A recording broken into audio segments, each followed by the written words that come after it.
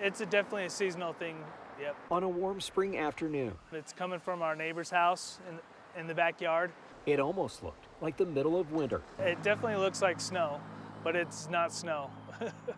Carl Seebach says cottonwood seeds start stacking up quickly in his yard, It's highly flammable and it can spread super fast if you're not able to stop it. which is why he says this was so concerning. I'm assuming it's some kind of family group starting fires on other people's properties.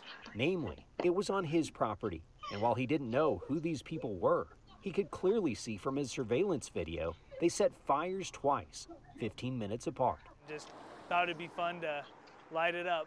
In the video, one of the kids can be heard asking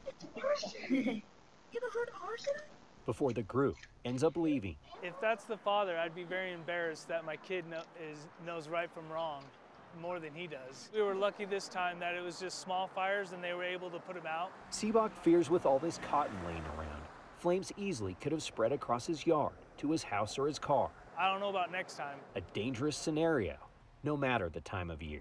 It's just like fireworks, you know, once it gets going, it's not gonna stop.